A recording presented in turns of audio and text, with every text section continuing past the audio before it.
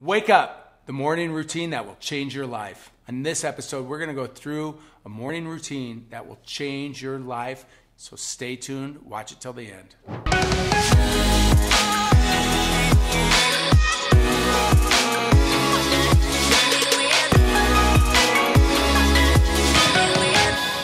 In this episode, I'm going to talk to you about how to make things your morning routine and how to start it off and make you feel better for the day, and also creating a habit at the same time. The key word here is routine. What we're trying to create is a new routine in your day. If you already have one, it's actually going to be an easier job for you, because we're going to get into exactly how that works in just a minute. I'm going to share with you what I do and what's changed my life, and I'm going to let you pick and choose what you want to incorporate. Maybe you incorporate it all. Maybe you already do more, this and more. So let's get into it. I wake up early. I have a tendency to wake up early. I like waking up early so I can get my routine out of the way.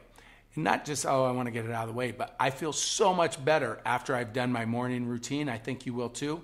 So waking up early is the first thing I do. So when I wake up, I've been dehydrated all night. Haven't had anything to drink. So I like to get some fresh water into me first and foremost. So after I've had some water, I get myself settled back in, I like to do some breath work. I like to get at least 40 deep breaths in. And I don't know if you've heard of Wim Hof, maybe you've heard me talk about him before, but he does some cold plunge stuff, but he also does some great breath work.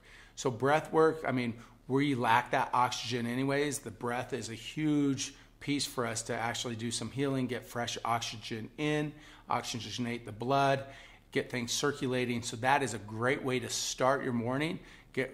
So far, we're off to two great things. We're getting some fresh water into us and some good oxygen into our lungs, waking us up, waking up the body, getting things circulating again, just by simply doing breath work. The next thing I like to do is I like to get my mind right. I'm already kind of buzzing, I'm vibrating a little bit because of that breath work.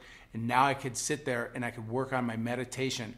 I like to get in about 10 minutes, nothing crazy. You could do as little as 5 minutes, but even if it's 10, 15 minutes, great. I could sit in, get my intention, get everything focused for the day. If you haven't meditated before, when I talk to a lot of people, they say, gosh, John, meditation, it's so hard. I understand. It's hard for me too, especially with ADD and things like that. But the longer I do it, the better I become at it, and it actually helps. What's the benefits of it? Well, there's a lot, but for me, one of the keys is that before I react, I can have that moment to pause before I react. It allows me to kind of be an observer on what's going on in my life instead of reacting to everything. In fact, they say the busier you are, the more you should meditate. Like if you have a really busy day, that means you should probably double the time that you have to meditate. Oftentimes people say, I don't have time to meditate. That's the time that you actually need to take to meditate. Journaling, identifying goals, just getting on paper for the day, like whatever thoughts are going through your mind in the morning, getting them on paper allows you to discard them, allows for new ideas and new thoughts to prosper in your mind. Oftentimes we recirculate the same thoughts over and over and over because we're holding on to them for whatever reason. But as soon as we write them down, the power of writing them down allows you to discard them and allow new information into the brain. So this is huge. Journaling, you could follow 369. That's journaling as well. It allows you to set goals and obtain them and focus in very narrowly on what you want to accomplish. So either way, journaling, 369, any form of it, it doesn't even need to be very specific. Just whatever's in your mind, getting it on paper is a powerful thing. The next thing I do is I work out. I'm lucky to have a gym nearby, so I go down, I work out, I get that in. It doesn't just mean you have to work out with weights and things like that. It could be yoga, it could be spin, it could be running. You name it, there's so many different ways. You want to get your heart elevated, you want to get your endorphins going. This sets the day for me. If I don't work out, I'm sluggish all day. It's just one of those things. I'm tired, I'm exhausted. So when I'm able to actually get a good workout in for the day, it sets the tone for the rest of it. My serotonin levels, endorphins are rushing.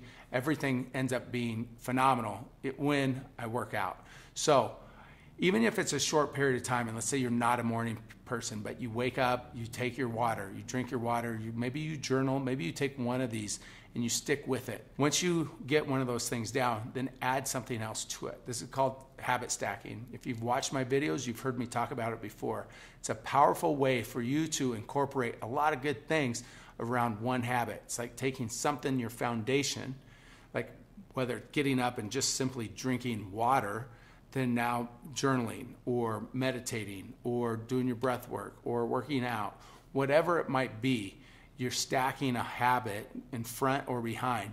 But when you have that one core thing that's embedded, you can do that.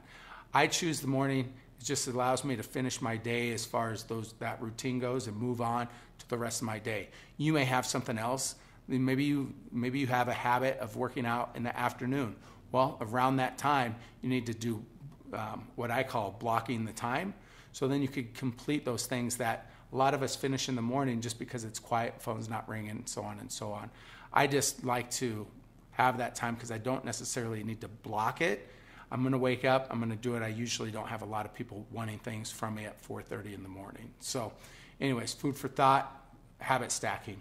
Is there a habit that you have or that you want that you're trying to accomplish? Do me a favor, make a comment below in the comment section. I'd like to hear what it is that you do or you're shooting to do or want to do by identifying it down there. Also, give me a like while you're down there making that comment. When I'm working out, here's the thing. You guys might think I'm crazy, but I go back to habit stacking. What I try to do is I want good information in my brain, so I listen to either a podcast, I listen to a book, but something informative, something where I'm taking care of two things at once. Yeah, okay, so is it weird? Yeah, it probably was in the beginning, but now I actually really enjoy listening to something that's positive, that's impacting me in a positive way, and I'm learning why I'm working out. So something to think about. Give it a shot. Try it. See what you think.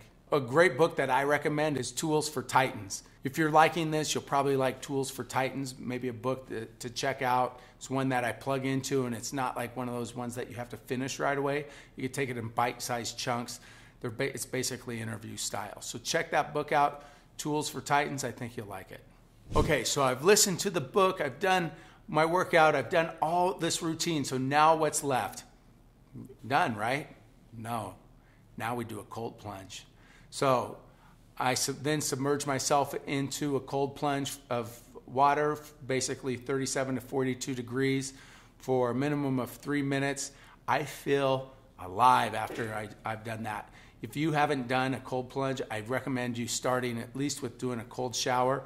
Cold showers, it circulates your blood. There's a lot of health benefits to it, but I feel absolutely amazing. And for that alone, I love doing the cold plunge. I have energy like for 3 to 4 hours as soon as I'm done doing that. Another couple things that I've learned to do, I've eliminated, for the most part, not all days, but I've eliminated a lot of coffee use, and I try to eat healthier. If I'm doing all these things to be healthier, I should probably eliminate some of those things, like maybe your alcohol consumption, maybe sugar intake, maybe some of the bad carbs. Maybe you want to start eating healthier organic foods. You could even, go vegan. I don't know. These are all things that I'm striving for. At this point, I'm not, but hey, next time maybe I'll be floating here chewing on some grass or something. At the end of the day, good food in the body, good information in the brain equals great wealth in the wallet. You could call it abundance or whatever in all different areas. When you're living right, just seems like things tend to fall in place. So doing these things, you don't need to do them all, but pick a couple, see if you like them. If you don't, switch them out. But again, like even the cold plunge for me, I didn't care for it right at the beginning, but gosh, then when it clicked, I absolutely love it. So give these things a shot. Try them more than once. Let it grow on you. See if it works for you. Like now, I love doing it every single day. A lot of these things I do. So some of them are a little bit more forced. They're not as easy for me, right? Like riding. I mean, if it's a crayon, great. But listen, it's practice and repetition. What is it? It's a routine. If you found this episode helpful and inspiring, do me a favor. Go and watch the episode about intermittent fasting. I think that you'll like it. It's something, again, that's changed my life, and it's something I incorporate as well. Thank you for watching. Now let's go. Go watch the video.